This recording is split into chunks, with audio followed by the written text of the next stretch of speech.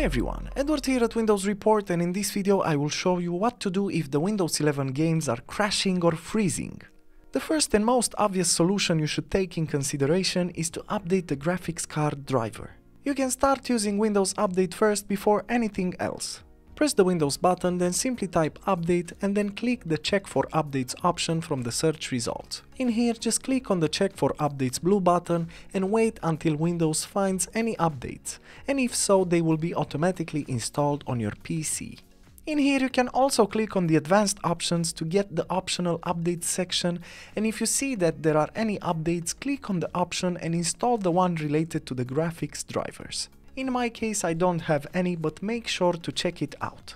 And you can also install the driver manually. In my case I will choose as an example the NVIDIA driver webpage. So on your browser make sure to access your graphics card manufacturer and specify what exact type of card you have and as well the operating system. Then click on the search button. In the next window just click on download and wait for the download to complete, then simply install the driver. You can also run an SFC scan. Press the Windows button, then type in CMD and then run command prompt as an administrator. Then in the command prompt window type the following command and then press enter. Once the scan is complete, just check if the problem still persists. And another great solution is to change the video performance settings. Press the Windows button, then type sysdm.cpl and choose it from the search results. In here select the Advanced tab, then look at the Performance section and select Settings. Then click on the Data Execution Prevention tab, then select to turn on DEP for all programs and services except those I select. Now click on the Add button, then search for the exe file of the problematic program, click on Apply and then OK. Lastly, you can also uninstall and reinstall your game.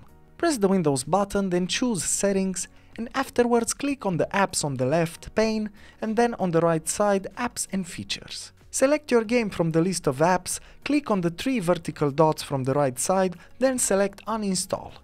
In my case I don't have any games, but I'll just do this with Microsoft Teams. Afterwards you can also try to find the game folder and completely delete it, but I'm not very sure that's a good idea all the time.